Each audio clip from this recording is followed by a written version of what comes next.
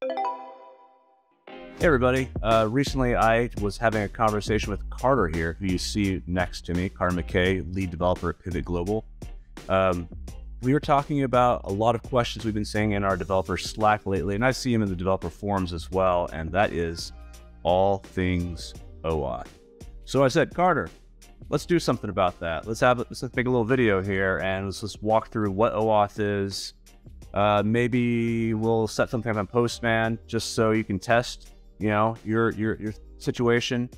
And after that, I thought, you know what, bonus, let's do a lightning round of common OAuth errors people receive and the questions how to resolve them. Just want to indicate, yes, we are going to do a Postman demo, but if you want to do a more, this is not production, right? This is for testing purposes. We have a blog post up, and I'll send a link to that as well from Tim Joyce on doing OAuth with, I think, Laravel is what he used. But anyway, hey, Carter, hi. I talked a lot just now, and how are you doing? Doing great. Yeah, just like you mentioned, like it's Postman OAuth.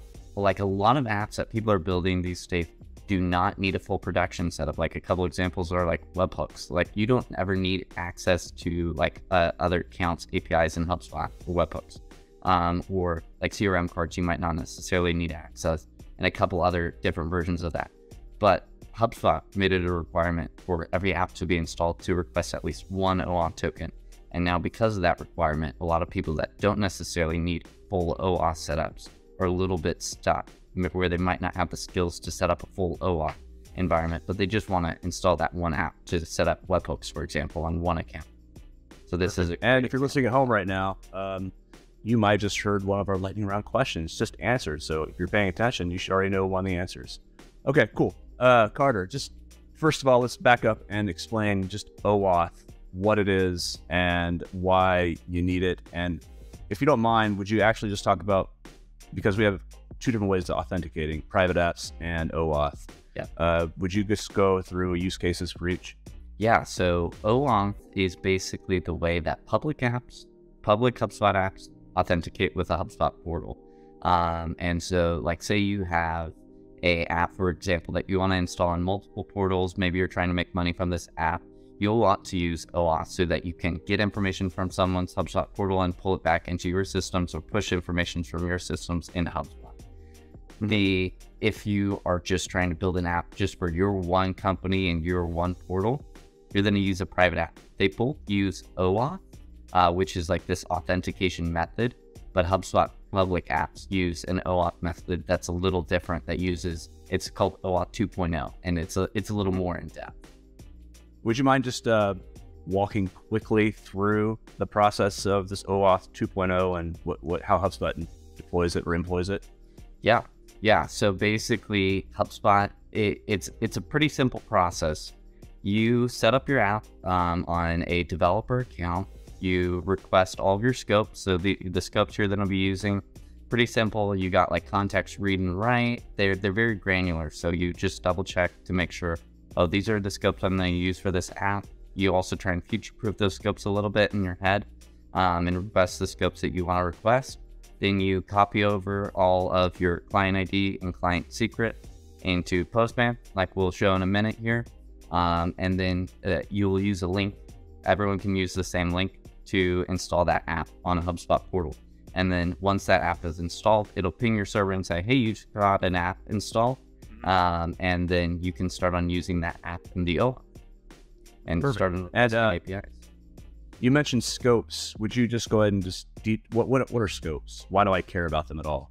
Yeah, so both private apps and public apps use scopes.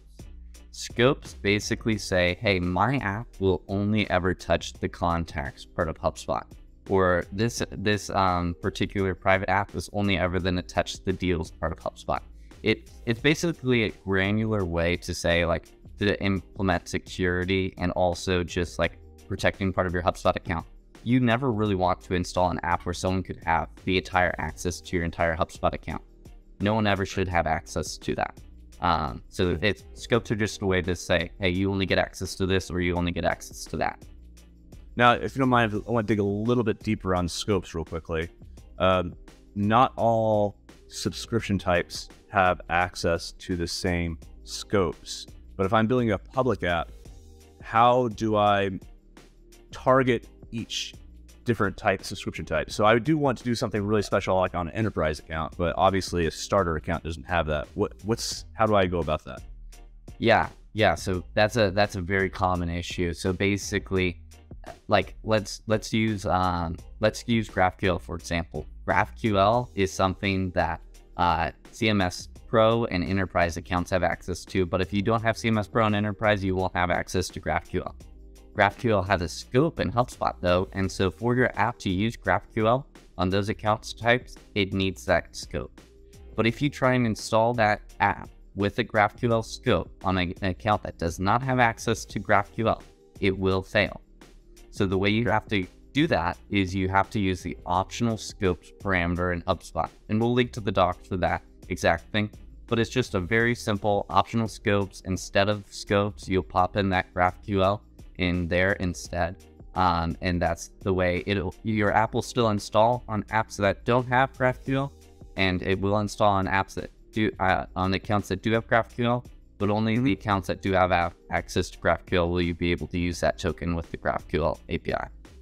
Yeah, perfect. And as I'm installing an app, I get to see basically the person who's installing it, get to see a list of things that this app is requesting. Yeah, I get to approve it. We've all done this probably like with Google and things like that before, right? So it's a pretty familiar process from an end user's point of view. Exactly. All right, let's get to the fun part. Postman OAuth. Show me everything, Carter. Okay. Let's see here. Okay, you're seeing my screen, all right? Beautiful. Okay, so the first part of this is in your HubSpot developer account. Let's open that up really quick. I have built like a simple demo app here. And this simple demo app has basically two scopes. They have a context read and a context write.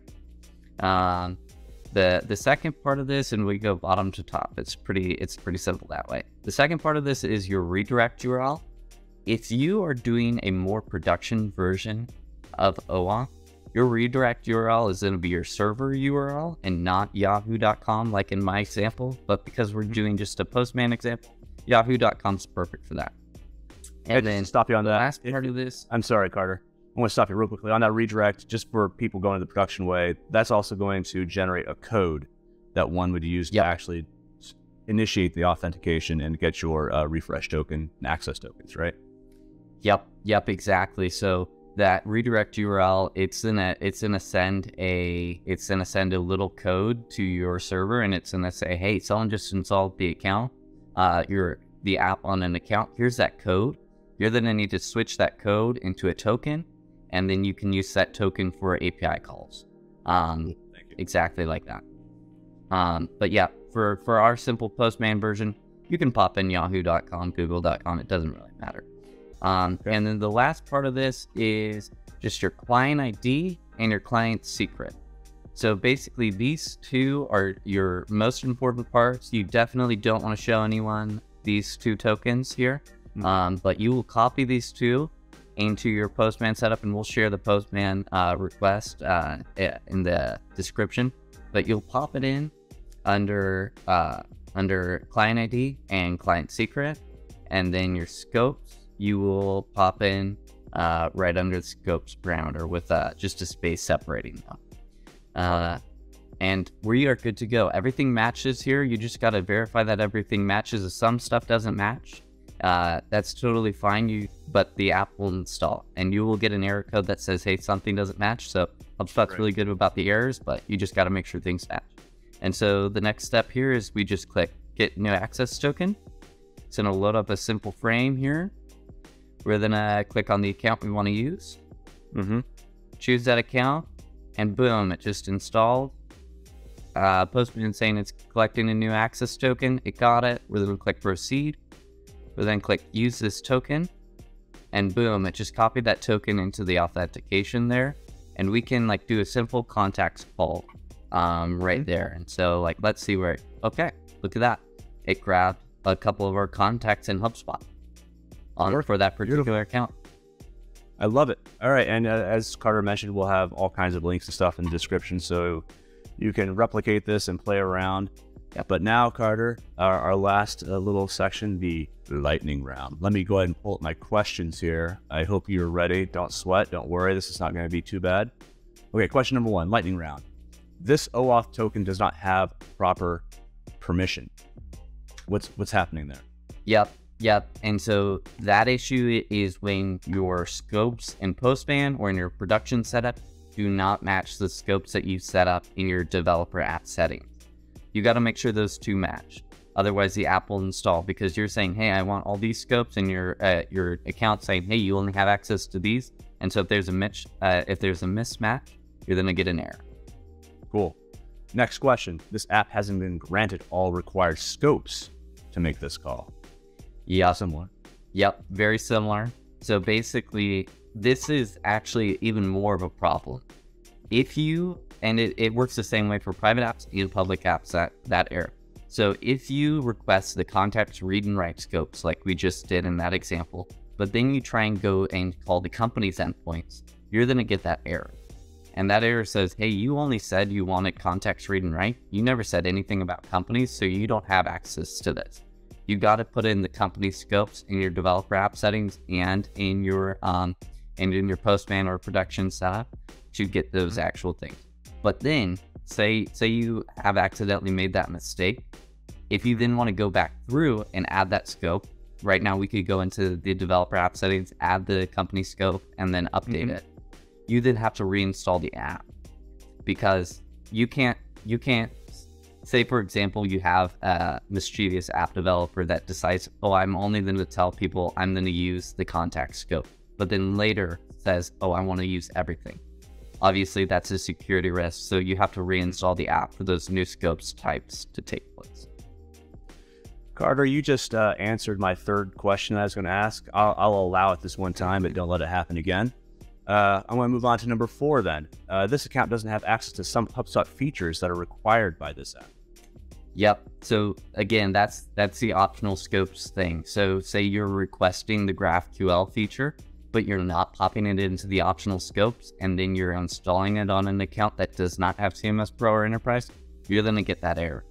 So any scopes that are account specific, you're going to want to pop them into the optional scopes, and we'll share that list of the account-specific scopes. HubSpot has a really good developer documentation on it. It lays out all of the account-specific scopes. But again, maybe this error is a good thing because your app requires GraphQL, and so you don't want people installing your app if they do not have GraphQL. And so maybe that error is a good thing in a lot of cases. Cool. All right, last question. And I alluded to this earlier. I installed my app on a test portal, but I do not see it in the connected apps. What gives? Yeah, so HubSpot last June 2020 decided that all apps that are installing on accounts need to request one access token before the app actually gets installed. So even if you go through the full flow setup and you use the install URL, but you don't actually request an access token, it'll look like your app got installed. And HubSpot will say from the little front end perspective that it got installed. But if you don't request that one access token, HubSpot's not actually going to install it. And so you can do the Postman setup to get that one access token, or you can do the production version that we'll share to get that one access token. But as long as you get one access token, you won't have that problem. If you forget to do the access token, you will have to reinstall that app until you request it. Got it.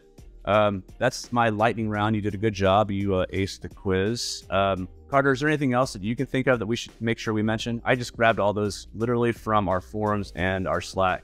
Yeah. So I think I grabbed the main ones, but if there's anything else you can think of. No, I mean, honestly, yeah, those are the main ones. Like a lot of people are building cool stuff with apps, but the main thing you got to remember is you got to be thinking ahead when you're scoping out your app, and you got to say, hey, like, while I only want contact scopes right now, in the future, I have this V2 version of my app, and I don't want people to reinstall the app. So I might as well request the company's scopes while I'm building this app. That's something you got to think ahead about. You can't just proactively change the scopes and have those changes pushed.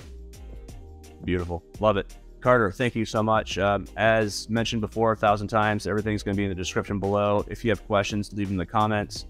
You will see Carter all over the place on the developer Slack.